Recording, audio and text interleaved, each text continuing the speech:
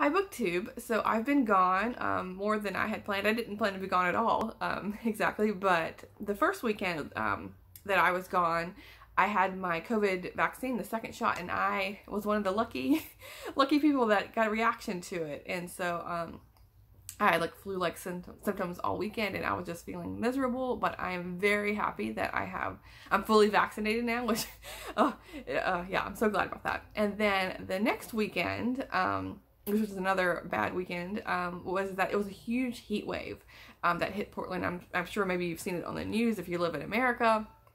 There's no air conditioning where I'm at in my apartment, and so it got to like 115, 120, and it was just unbearable. So I was like Googling online to see if I could find like a campsite at the beach, because it was like drastically different temperatures. It was like an hour or two away, the campsite I went to, because luckily I did find one that was available at least for one night. So we flew to the ocean as quick as possible to escape this heat, because it was just like Saturday I went to the beach just for the day and came back, and so I had to deal with it overnights, because the overnight temperatures didn't cool down like they normally do.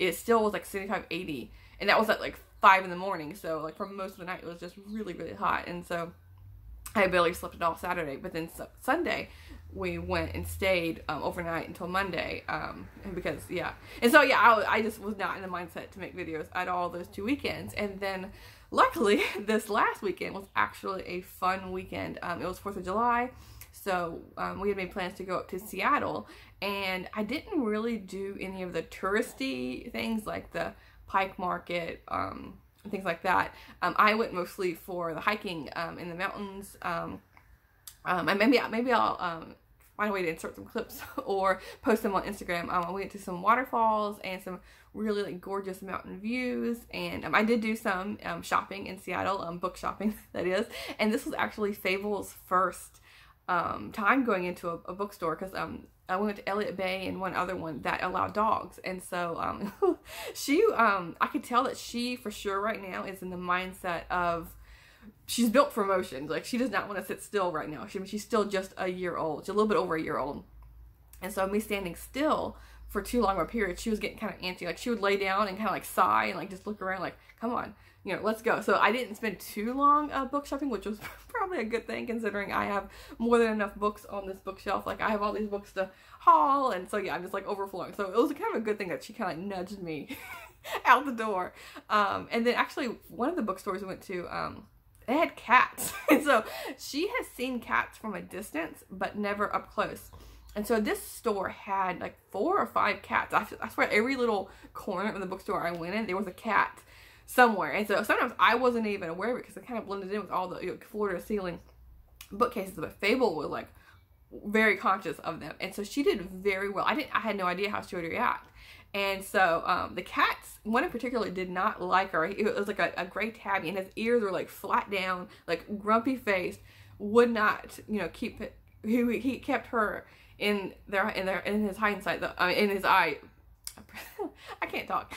In his line of sight the whole entire time. So like once we encountered this one cat, when we went to different areas, the cat would follow us, like, you know, crawling around. Even when we go out the door, she was like, Fable was like looking at something. What are you looking at? I looked down on the floor, like in this little like hidden corner, like underneath a bookshelf. The cat was like watching her, like, you better get out of here.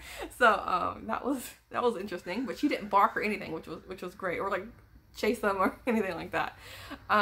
So yeah, those were my 3 weekends on why I haven't filmed any videos. It's been an eventful eventful time, and then during the week I've been so busy at work that I was like, oh, I need to, you know, film videos on the weekend. But each weekend it was just like defying me. So yeah, I'm here now, and I'm going to talk about my July TBR.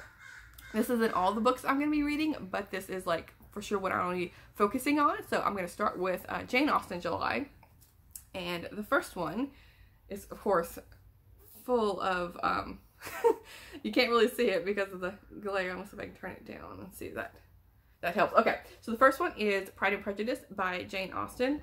I've read this a couple of times. I think it's either 2 or 3 times I've read it. So this is either my 3rd or 4th time. And I love this this book. This is my favorite Jane Austen book. Oh, it's just like, I think it's like turning itself back on. I mean, back up. Let me see, turn it back down again. Okay. And so yes, I for sure wanted to reread this. This is my favorite one. I'm probably going to rewatch the movie and the BBC adaptation, because I've only watched the BBC adaptation once. And so there is this one. I don't really want to, I don't think there's even need to explain this book, because I think most people either have seen the movie or know something about it. And then I have the other one I'm going to be rereading is Northanger Abbey by Jane Austen. And I really like this cover. This isn't the book, this isn't the cover I have, but I just was you know, collecting my covers to show you, and I saw this and I just really liked it. And this is the first, I believe it's the first Jane Austen novel. And yeah, this is about a woman who she's reading a book, and it's like really kind of taking over her life, because now she's like applying it to reality when that's not the case in this house that she's staying in.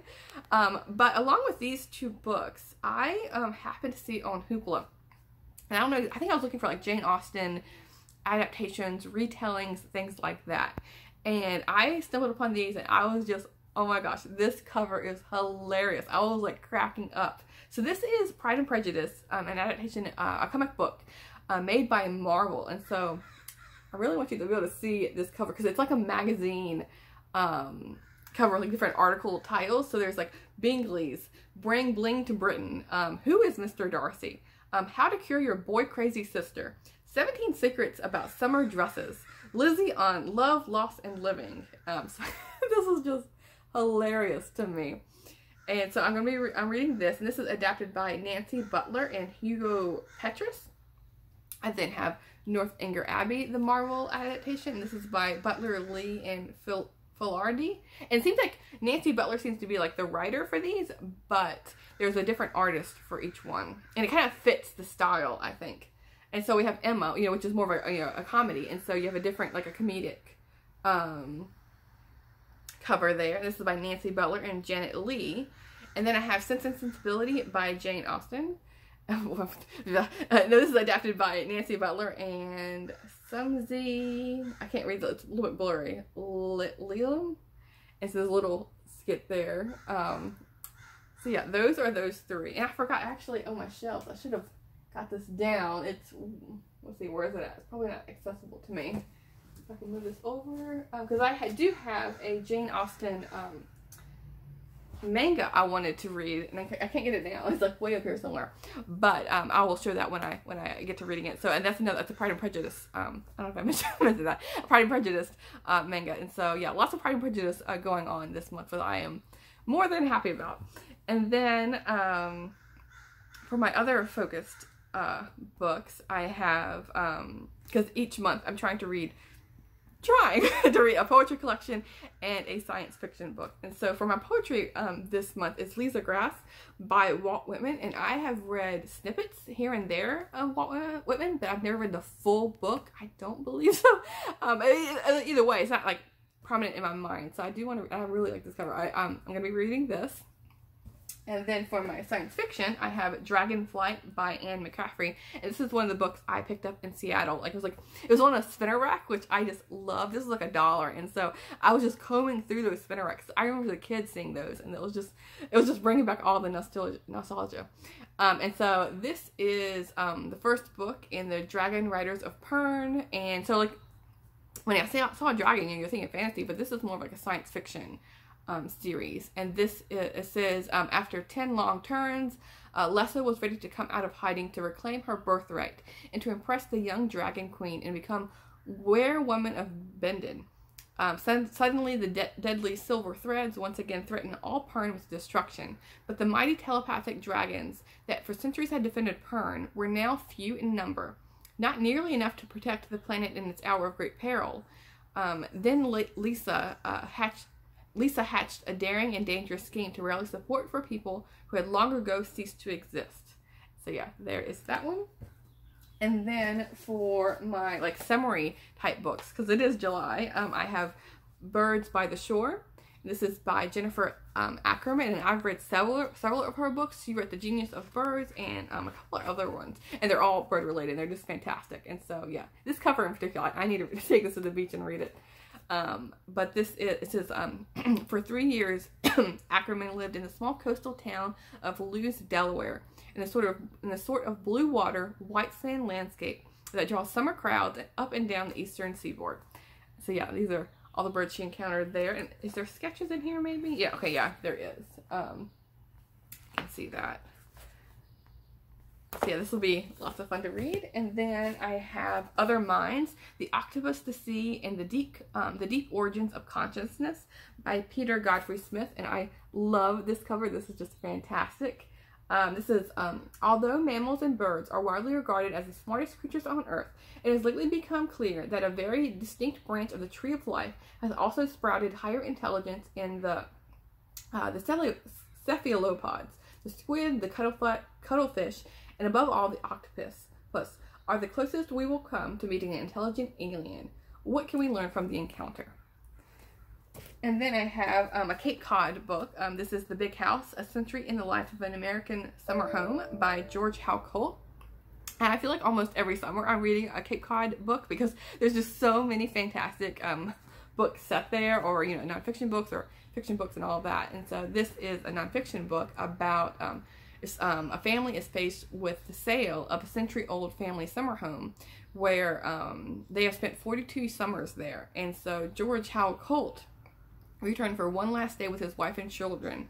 It's a tribute to the 11-bedroom jumble of gables, bays, and dormers that watched over weddings, divorces, deaths, anniversaries, birthdays, breakdowns, and love affairs for 5 generations that interweaves Colt's final visit with memories of a lifetime of summers. And so yeah, for sure this was on my summer TBR. So this is just a quick snippet of some of the books I'm going to be focusing on this month. Let me know if you've read any of these, or if you're going to be participating in Jane Austen July, and I will talk to you soon. Thanks, BookTube.